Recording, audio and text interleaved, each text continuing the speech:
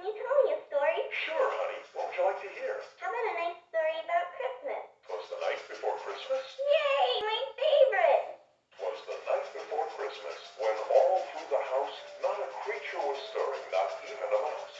The stockings were hung by the chimney with care, in hopes that St. Nicholas soon would be there.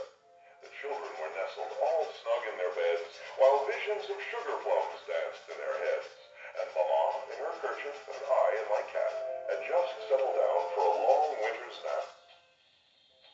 When out on the lawn there arose such a clatter, I sprang from my bed to see what was the matter. Away to the window I flew like a flash, tore open the shutters and threw up the sash. What do you see? What do you see? Settle down, settle down. When what to my wondering eyes should appear but a miniature sleigh and 8 tiny reindeer, with a little old driver so lively and quick, I knew in a moment it must be St. Nick. You Santa! Now Dasher, now Dancer, now Prancer and Vixen, on Comet, on Cupid, on Donner and Blitzen.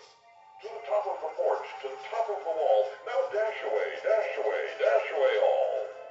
And then, in a twinkling, I heard on the roof the prancing and pawing of each little hoof. As I drew in my head and was turning around, down the chimney St. Nicholas came with a bound.